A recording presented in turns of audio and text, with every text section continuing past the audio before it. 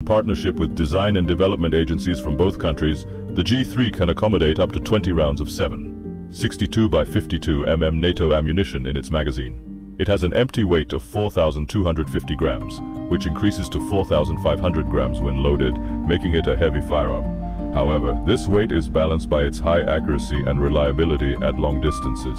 It exhibits less recoil during rapid firing compared to the AK-47. Turkey is among the countries that use the G3, and it was extensively used in counterterrorism efforts in the 90s. Due to its barrel length and the type of ammunition it uses, the G3 proves to be highly effective in various terrains. However, its length poses a disadvantage for infantry when the rifle heats up.